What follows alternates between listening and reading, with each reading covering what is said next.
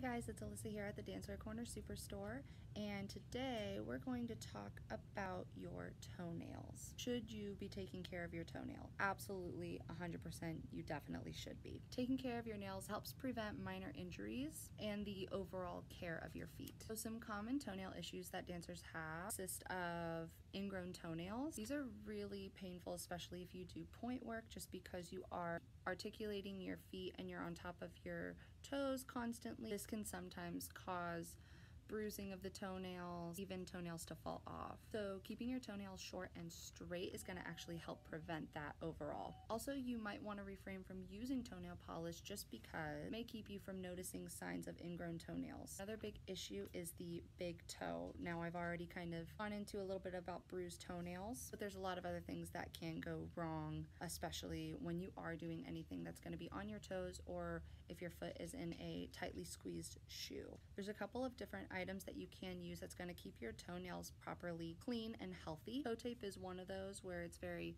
useful to prevent blisters and any kind of injuries, much like ingrown toenails. So specifically for point shoes, toe pads are definitely going to keep giving you that protection that you need. The toe tape or even lamb's wool can help prevent excess pain on your toenail.